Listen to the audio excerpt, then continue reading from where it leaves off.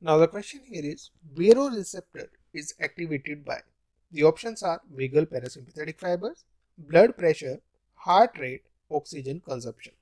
Now baroreceptor itself means the pressure receptors.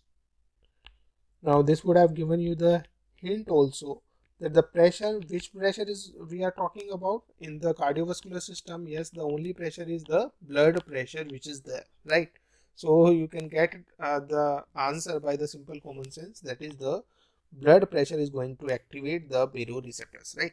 Now yes, we'll just read some extra information about the baroreceptors. So these baroreceptors are generally located in the carotid sinus and aortic arch walls. So the receptors are located in the carotid sinus as well as the aortic arch wall.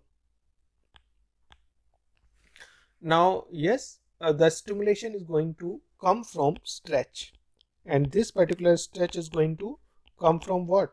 The increase in blood pressure. So whenever there is increase in blood pressure, it will be going through the yes, blood vessels only, and the carotid sinus and the aortic arch wall of course are a part of the blood vessels.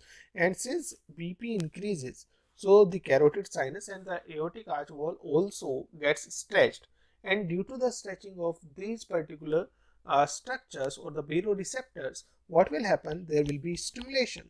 There will be stimulation of two nerves, that will be the efferent nerve, the afferent nerve, the sensory nerves, and that is going to be your 9th and the 10th nerve. Now these 9th and 10th nerve will be taking the stimulation towards the center, that is your medulla, and in the medulla there will be vasomotor center and there will be CIC, right? So these are two centers that will be present there, and yes, from there will be activation.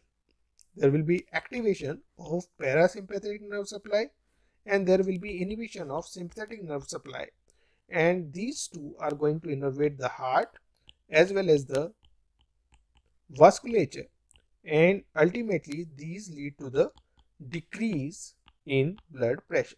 So this is the whole mechanism. This is basically a negative feedback mechanism, where whenever there is BP increase, then this baroreceptor comes into the effect, and ultimately they'll be causing the decrease in BP. So it is generally activated, of course, by blood pressure or the stretch in the wall. So answer is going to be 2, that is your blood pressure in this particular case.